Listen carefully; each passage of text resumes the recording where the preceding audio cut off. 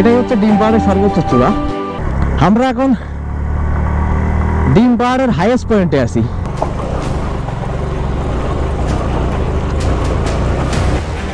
দেখতেছেন অবস্থা,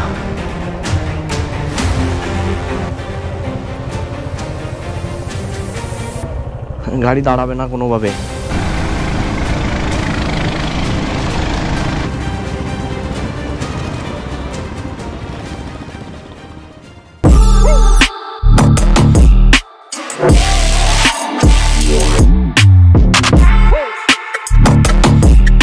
এখন সময় এক্স্যাক্টলি 10টা 3 আর আমাদের থানচি পর্ব শেষ। আমরা এখন তিন্দুর উদ্দেশ্যে বের হব। আর এই যে হচ্ছে ব্যাগ ট্যাগ সব রেডি, আমরা পুরোপুরি রেডি। তো চলেন যাওয়া যাক। থানচিকে বিদায় জানাই দিলাম, বাই বাই থানচি, দেখা হবে আবার কোনো দিন। বাংলাদেশের অসম্ভব সুন্দর একটা জায়গা থানচি। এখানে না আসলে আসলে বোঝা যাবে না যে প্রকৃতি এতটা সুন্দর হতে পারে। আর এই যে সাঙ্গু নদী, আমরা এই তিন্দুতে যেখানে যাব ওটা এই নদীর পাড়ি, ওটাও খুব সুন্দর জায়গা। তবে আজকের রাইডটা কালকের রাইড থেকে সব থেকে বেশি মানে এক্সট্রিম হবে আর কি।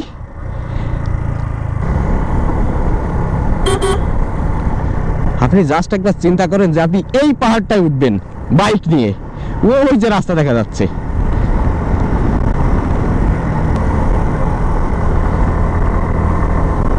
বাংলাদেশের হাইয়েস্ট মোটরেবল রোডে যাচ্ছি আমরা।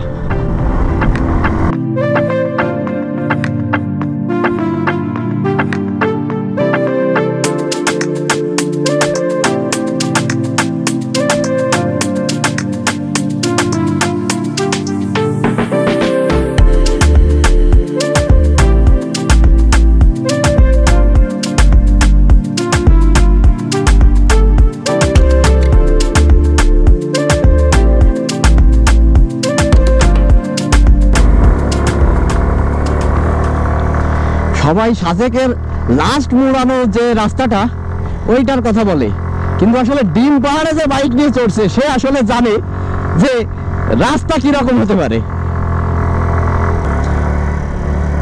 রাস্তার যে অবস্থা তাতে আপনাদের সাইডের ভিউগুলো দেখাইতে পারতেছি না, মোড়ানির পরে মোড়ানি। এবার দেখেন আরে ভিউ,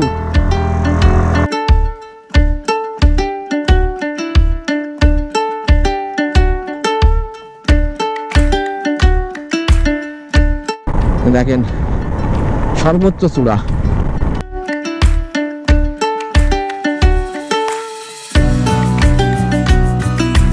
এই জায়গায় তো দাঁড়াতে হবে। এই জায়গাটার ভিউটা দেখেন, দেখেন এইরকম ভিউ বান্দরবান মানে এই থানচি ছাড়া আর কই দেখতে পাবেন। আর আমরা উঠে আসছি ওই শহরটা থেকে, ওই যে নদী দেখা যাচ্ছে, একদম নদীর ওইখানে ছিলাম। এখনো উঠতে হবে, অনেকটা উঁচুতে উঠতে হবে। চলেন সামনের দিকে আগাই।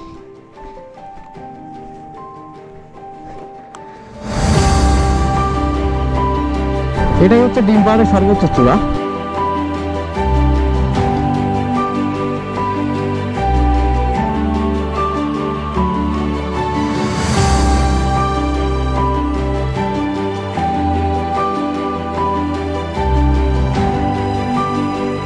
এই জায়গাটা পাহাড় ধস হয়েছে অনেক সামনে, এই জায়গাটা স্লো করে দিয়েছে। আরে অবস্থা, এই জায়গাতেই মারাত্মক ধস হয়েছিল।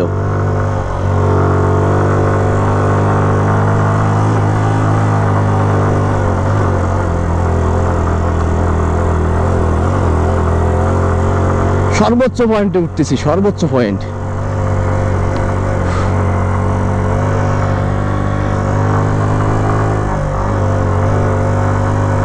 এই জায়গাটা এতটা ঢালু, না হলে দাঁড়ায় আপনাদেরকে দেখাইতাম, কিন্তু আসলে দাঁড়ানো যাবে না।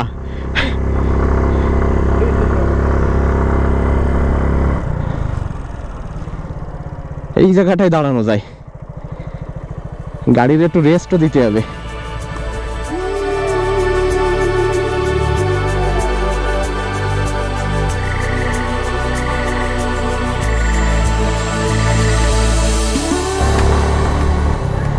আমরা এখন ডিম পাহাড়ের হাইয়েস্ট পয়েন্টে আছি। এই রাস্তাটা হচ্ছে হাইয়েস্ট পয়েন্ট, মানে এই জায়গাটা হাইয়েস্ট মোটরেবল রোড। জয় করে ফেলেছি।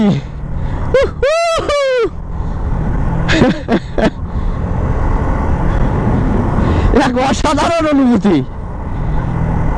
এখন সময় 11:25 আর আমরা ডিম পাহাড়ের সর্বোচ্চ পয়েন্টে উঠে পড়েছি। এখন এইখান থেকে আরেকটা এক্সট্রিম রাইড শুরু হচ্ছে।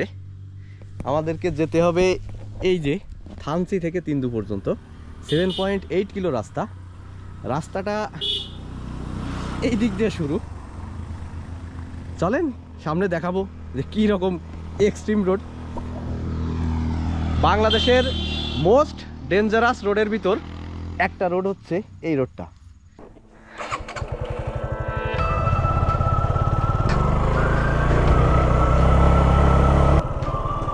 এখানে দুই সাইডে ঘন সবুজ কাশবন, আর কি পরিমাণে কাশফুল ফুটেছে দেখেন। আর এই রোডটাতে শুধুমাত্র বাইকাররাই আসে, যারা আসলে রিয়েল লাইফ অ্যাডভেঞ্চার ফিল করতে চায় আর কি, বাইক নিয়ে, শুধুমাত্র তাদের জন্যই। আর অ্যাডভেঞ্চার তো আমার বরাবরই ভালো লাগে।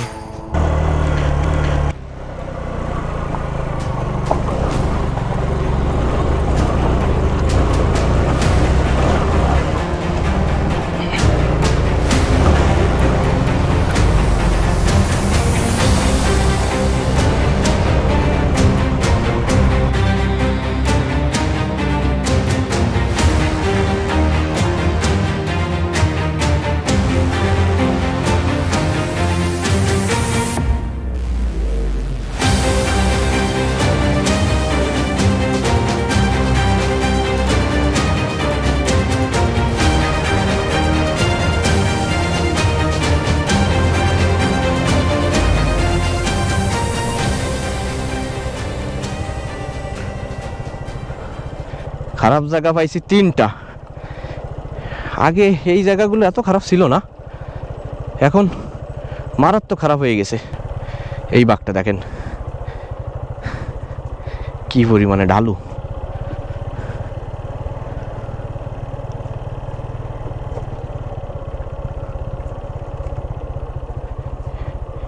সামনে আরেকটা বাঁক আছে, এই বাঁকটা আরো বেশি ঢালু, মানে পুরো বলতে গেলে 90 ডিগ্রি অ্যাঙ্গেলে। দেখতেছেন অবস্থা, এই দেখেন।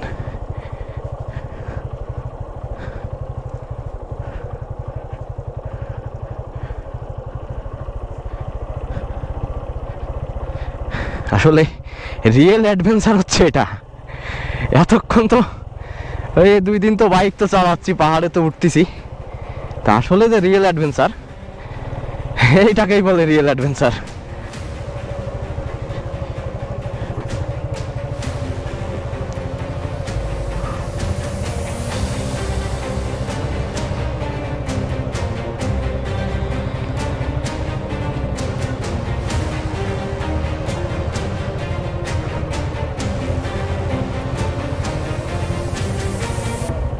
গাড়ি দাঁড়াবে না কোনোভাবে। এই জায়গাটা কালকে উঠতে গেলে তো জীবন বের হয়ে যাবে না, এতে কিন্তু গাড়ি স্লিপ করবেই। আস্তে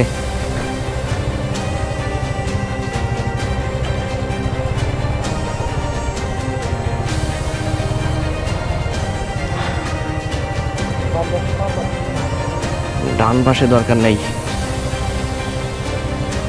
সামনে আয়, সামনে চলে আয়।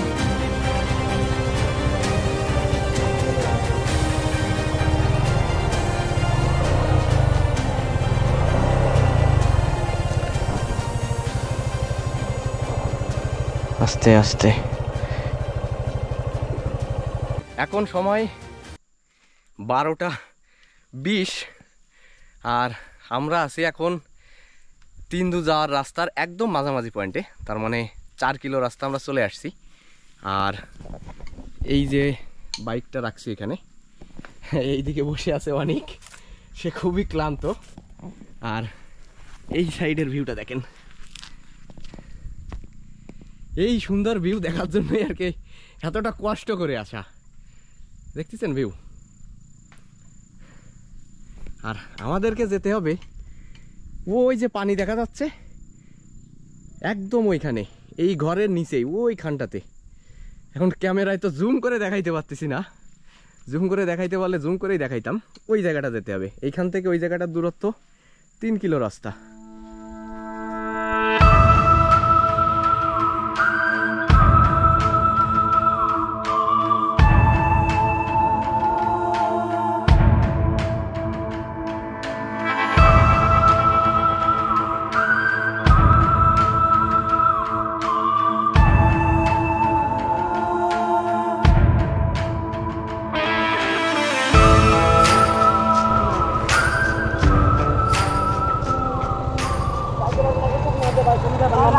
ভাই রিক্সের জায়গা পার করে চলে আসছি।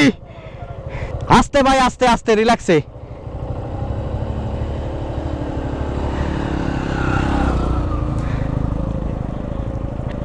ভাইরাও আসছিল। মানে এনারাও অ্যাডভেঞ্চার প্রিয়, অ্যাডভেঞ্চার যাদের ভালো লাগে তাদের এইদিকে আসাই লাগবে। তবে এনাদের সুবিধা হচ্ছে এনারা একসাথে 3টা বাইক আসছে, 5 জন,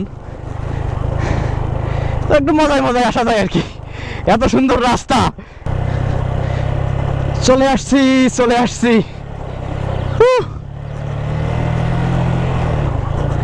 চলে আসছি।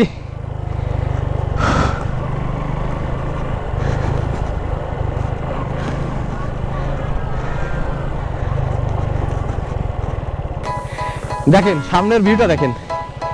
And welcome to Tindu. কষ্ট সার্থক।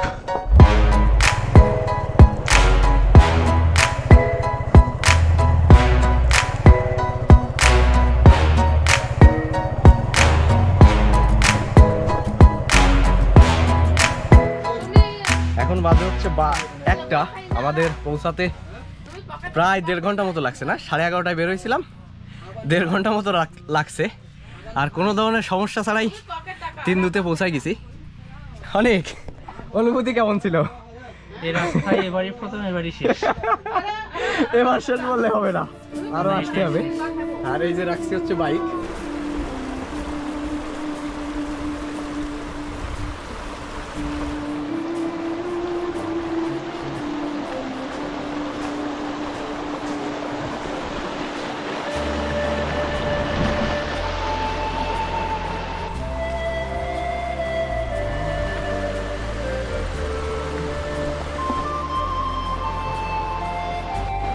এই জায়গার ভিউটা দেখতেছেন কত সুন্দর, এই দেখেন।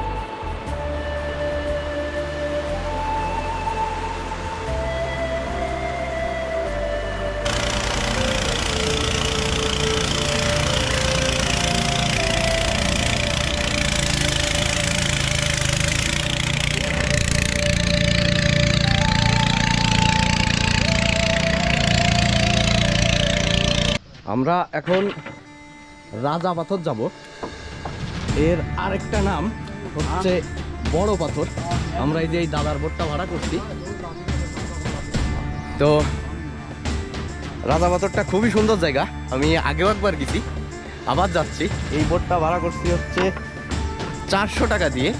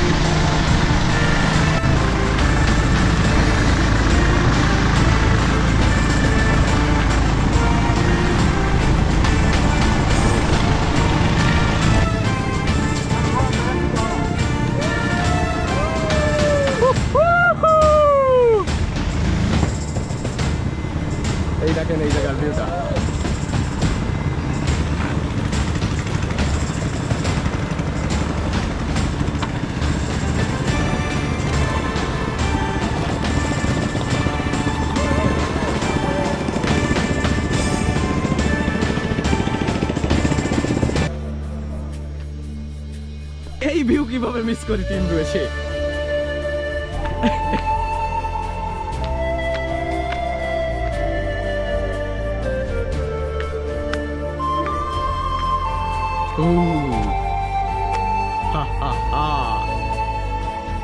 দেখেন ভিউটা দেখেন, এইটা হচ্ছে বড় পাথর।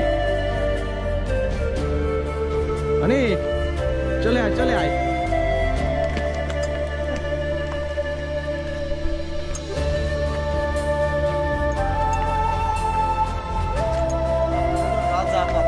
এটা রাজা পাথর,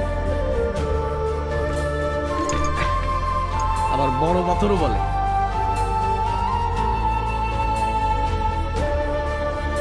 এই যে বড় পাথরের পাশে চলে আসছে।